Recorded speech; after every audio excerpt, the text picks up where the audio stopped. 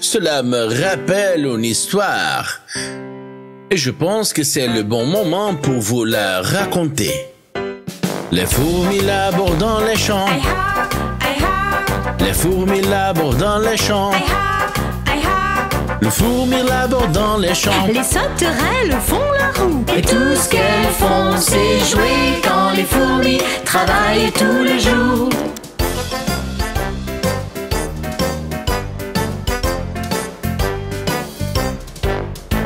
Les fourmis plantent au printemps.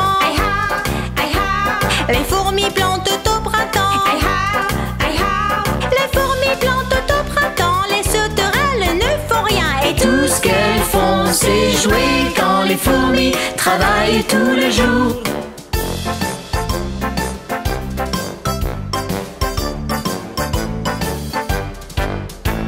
Les fourmis creusent au soleil. Les fourmis creusent au soleil. Les fourmis creusent au soleil. Sauterelles ne font que danser. Et tout ce qu'elles font, c'est jouer quand les fourmis travaillent tous les jours.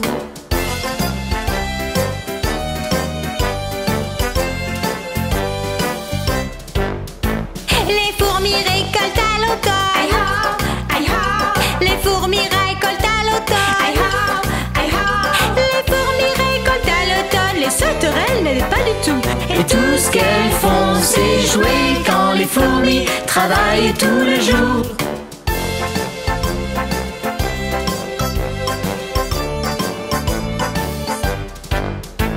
Les fourmis rentrent quand l'hiver arrive. Les fourmis rentrent quand l'hiver arrive. Les fourmis rentrent pour manger. Les sauterelles n'auront rien du tout. Parce qu'elles n'ont fait que jouer quand les fourmis travaillent tous les jours.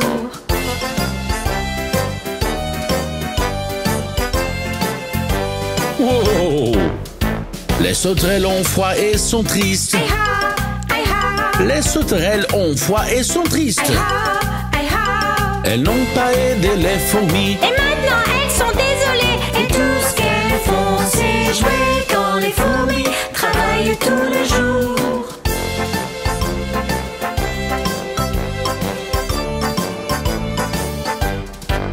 Les fourmis les invitent à entrer. Les fourmis les invitent à entrer. Les sauterelles disent en souriant: Nous travaillerons la prochaine fois. Et les fourmis crient: Hurrah! Hurrah! Hurrah! Hurrah!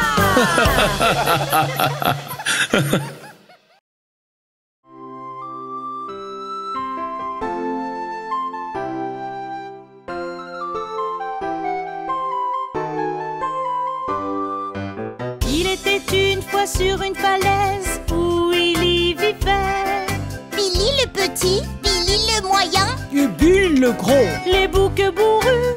Billy le gros, les boucs bourrus. Ils ont mangé l'herbe toute la journée jusqu'à qu'il n'en reste plus. Ils ont mangé tout le trait. Il n'en restait plus Des rien. tondeuses à gazon, ces boucs bourrus. Des tondeuses à gazon, des boucs bourrus. Au-delà d'une rivière et d'un pot, il y avait une colline couverte d'herbe, verte et délicieuse. Riche et nutritive. Répondez à leurs souhaits, cette terre délicieuse. Répondez à leurs souhaits, cette terre délicieuse. Billy le petit courut à la rivière et sur le pont il sauta. Clipeti, clopetis, hippeti, hoppeti, un troll a sauté et il cria. Un troll a sauté, a crié, a dit stop. Qui êtes-vous? Dit le troll. Billy le petit bouc bourru. Avant que je devienne mince, je vais te manger. Serait-ce la fin pour ce bouc bourru? Serait-ce la fin pour ce bouc bourru? Oh, s'il vous plaît, monsieur Troll, je suis tout petit. Et tu as l'air très affamé. Billy le bouc moyen est le suivant. Il est beaucoup plus savoureux que moi. Bon, d'accord, va-t'en. Très vite. Je vais prendre Billy le moyen. Billy le moyen courut à la rivière et sur le pont il sauta. Clipeti, clopetis, hippeti, hoppeti, un troll a sauté et et il crie Stop! Un troll a sauté, a crié, a dit stop. Qui es-tu? Dit le troll. Je suis le bouc moyen. Avant que je devienne mince, je vais te manger. Serait-ce la fin pour ce bouc bourru? Serait-ce la fin pour ce bouc bourru? Oh, s'il vous plaît, monsieur Troll, je suis pas très grand et tu as l'air très affamé. Billy le bouc le gros est le prochain. Il est beaucoup, beaucoup plus savoureux que moi. Bon, très bien alors. Va-t'en vite. Je vais attendre Billy le gros bouc bourru. Billy le gros courut à la rivière et sur le pont il sauta. Clipeti, clopeti, hippeti, hoppeti, un troll a sauté et il cria Stop! Un troll a sauté, a crié, a dit stop. Qui êtes-vous? Dit le troll. Je suis Billy le gros bouc bourru. Avant que je devienne mince, je vais te manger. Serait-ce la fin pour ce bouc bourru? Serait-ce la fin pour ce bouc bourru? Ah oui? Billy le gros a baissé ses cornes et a foncé sur le troll. D'un bout à l'autre par-dessus la montagne, le méchant troll s'est envolé. Par-dessus la montagne, il s'est envolé. Ils vécurent heureux pour toujours sur cette falaise herbeuse. Billy le petit, Billy le moyen, Billy le gros. Les boucs bourrus. Billy le gros, les boucs bourrus.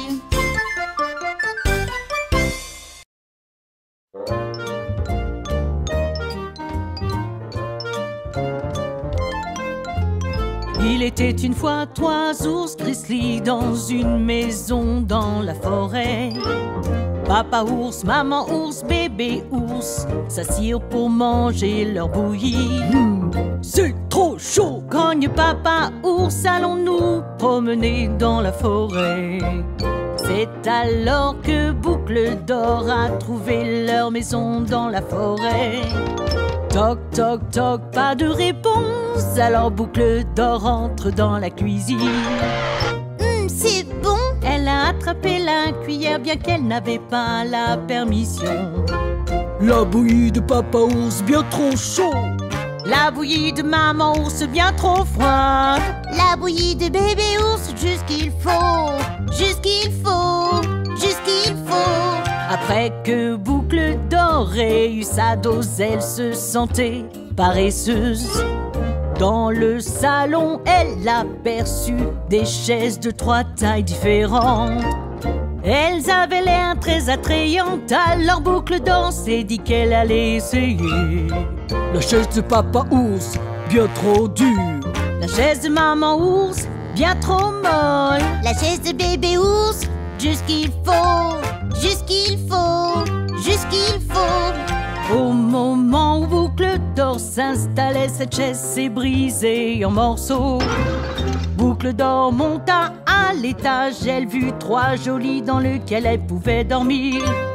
Ils avaient l'air très accueillants, alors elle s'est glissée dans le lit de papa.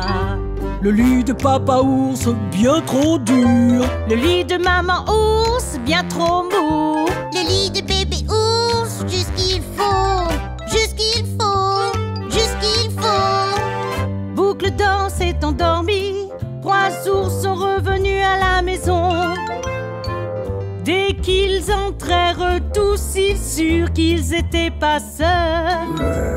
Quelqu'un a mangé ma bouillie. Grogne papa. Quelqu'un a mangé ma bouillie. Dis maman. Quelqu'un a mangé ma bouillie. Pleure bébé. Ils ont tout mangé. Ils ont tout mangé. Ils sont entrés dans le salon et que pensez-vous qu'ils ont trouvé? Quelqu'un s'est assis sur ma chaise. Grogne papa. Quelqu'un s'est assis sur ma chaise. Dis maman. Quelqu'un s'est assis sur ma chaise. Pleure bébé. Elle est cassée. Elle est cassée. À l'étage dans leur chambre, que pensez-vous qu'ils ont trouvé? Quelqu'un a dormi dans mon lit. Grogne papa. Quelqu'un a dormi dans mon lit. Dis maman. Quelqu'un a dormi dans mon lit. Pleure bébé. Et voilà, elle est là. Et voilà, elle est là. Boucle d'or se réveilla et vit 3 ours qui la regardaient. Elle a crié, sauté hors du lit, elle s'est enfuie avec fracas. Bas des escaliers à travers la porte, Boucle d'or est partie pour toujours. Nos 3 ours se grattent la tête, préparent la chaise et font leur lit et s'assirent pour manger leur bouillie. Et voilà l'histoire des 3 ours. Yeah! Le lion et la souris, le lion et la souris. C'est l'histoire du lion et la souris. La souris se faufilait dans les bois et a réveillé le lion. En colère, il attrapait la souris. Elle était effrayée et pleurait. Elle dit, si tu me laisses partir, je t'aiderai un jour, tu verras. Quand tu auras besoin de moi, je serai là pour toi. Le lion et la souris, le lion et la souris. C'est l'histoire du lion et la souris. Le lion et la souris, le lion et la souris. C'est l'histoire du lion et la souris. Le lion dit, Hey, petite chose, que peux-tu faire pour moi? Je vais te dire, haha, tu m'as fait rire, alors je vais te libérer. merci. Le lendemain, le lion traqua sa proie, mais sur le chemin du retour, il tomba dans un piège, il fut capturé et seul. Le lion et la souris, le lion et la souris. C'est l'histoire du lion et la souris. Le lion et la souris, le lion et la souris. C'est l'histoire du lion et la souris. La petite souris entend rugir le lion et s'est rendue sur les lieux. Elle a rongé la corde, libéré le lion et dit, maintenant on forme une équipe. Le lion a répondu, J'ai eu tort de rire parce que tu es petit. Sans toi avec moi, je ne serais pas là. le lion et la souris, le lion et la souris. Meilleur ami, le lion et la souris. Le lion et la souris, le lion et la souris. Meilleur ami, le lion et la souris. Le lion et la souris, le lion et la souris. C'est l'histoire du lion et la souris. Le lion et la souris, le lion et la souris. C'est l'histoire du lion et la souris.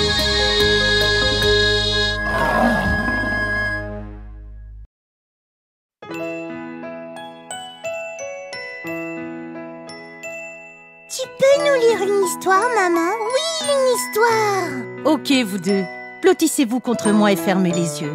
Je vais vous lire l'histoire du petit chaperon rouge. Le petit chaperon rouge est sorti un jour. Ah ah, ah ah, Elle allait chez Granny un peu très loin. ah ah, ah ah. Elle suivait un chemin sombre à travers les bois pour aller chez Granny aussi vite qu'elle le pouvait. Ah ah, ah ah, ah ah.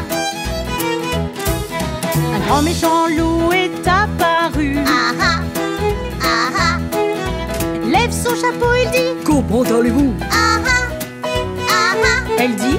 Ma grand-mère se sent bien si mal. Je lui apporte des biscuits pour qu'elle aille mieux. Ah ah, ah ah, ah ah.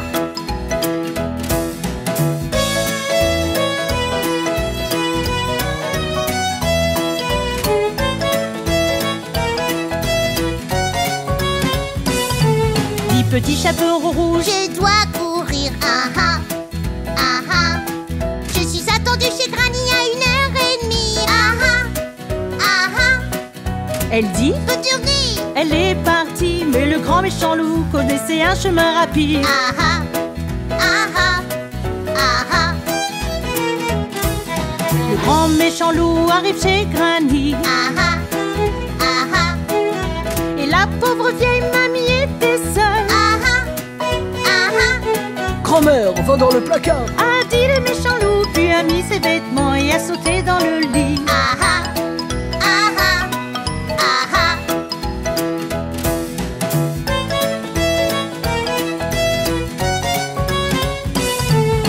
petit chaperon rouge est arrivé. Ah ah, ah ah.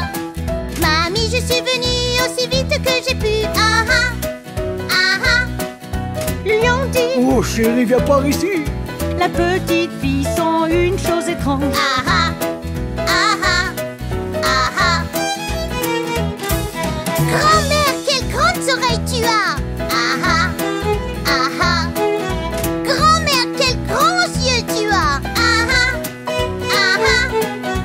Grand-mère, quelles grandes dents tu as. Le loup dit: C'est pour mieux te manger. Ah ah, ah ah, ah ah.